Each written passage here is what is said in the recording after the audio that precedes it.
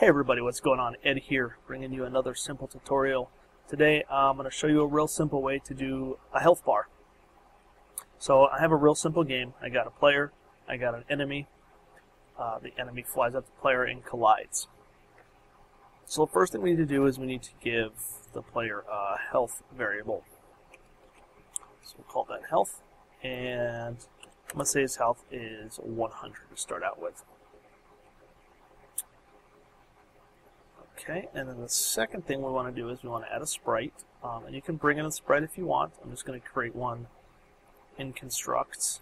We'll make a nice red health bar.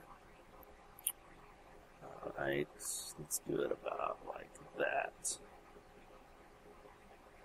And what I want to do is I want to make the width match my health.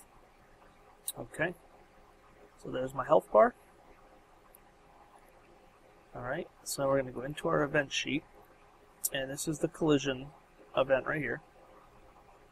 So the sprite is the enemy's going to destroy, and then it is also going to take health away from the player.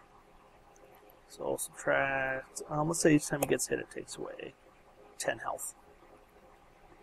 Alright, and then at the same time we are going to change the width of this sprite to equal the player's health. Alright, and you can also do this every tick, but to save some processing, we'll just do it each time the player's hit, rather than constantly checking to see what the player's health is. Alright, so we have those two things done. Let's go ahead and run it. So here we go. You can see my health bar going down each time I get hit. Now you'll notice that it's actually starting at the middle and the two sides are moving in by the width. And that's because of the origin. So if we go in here and we set the origin to an x of 0, that's if you want the bar to go down from right to left. If you want it to go down from left to right, you'll set the origin to the other side. Alright. So there we go. We will run this guy again. And there you go, health going down. Alright? So that's that. Easy enough.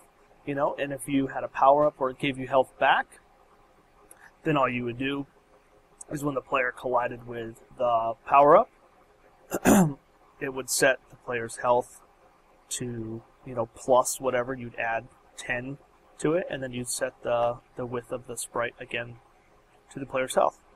That's the nice thing about having the sprite the same size as the player's health, is you can easily manipulate it that way. Okay?